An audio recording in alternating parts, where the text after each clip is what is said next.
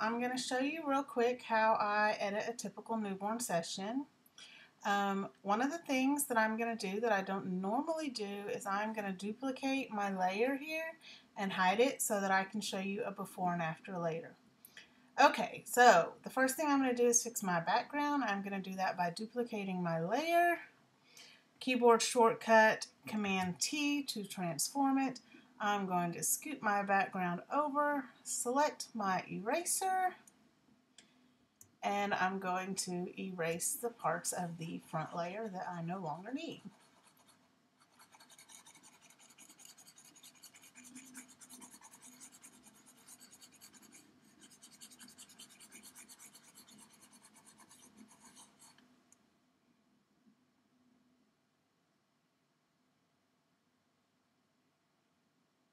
And my computer is obviously running a little slow since I want to make a video. It's like taking your children out in public and telling people they behave. All of a sudden they do the opposite. Okay, so you can see there's still a little spot over here that is not yet covered. So what I'm going to do is I'm going to duplicate the layer that I just made. I'm going to Command T it, drag it down a little bit to fill in, and same thing, I'm going to erase the edges here. I think I'm going to drag it down just a hair more. Make sure that you erase all of the layer that might be on the baby. Okay, so now that we have our background duplicated, I'm going to merge these layers. And I'm going to edit the baby's skin.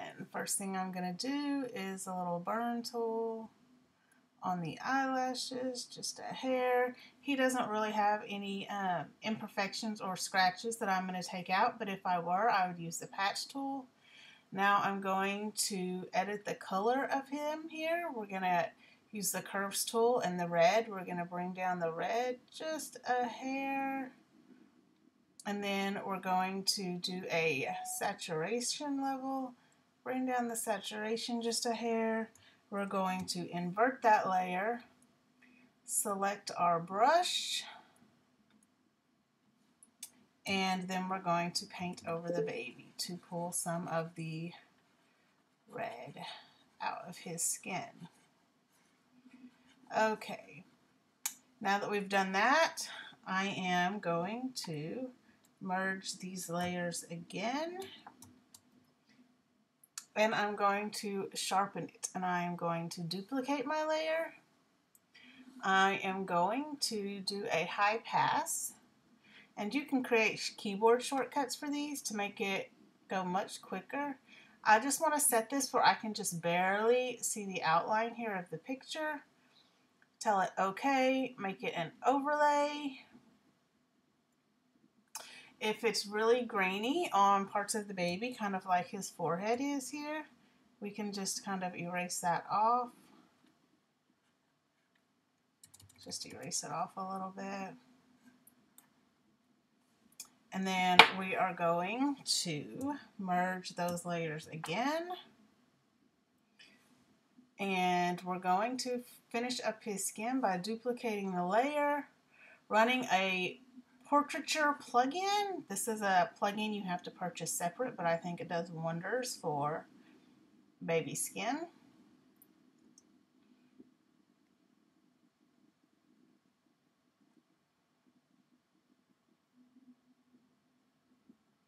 We're going to tell it OK.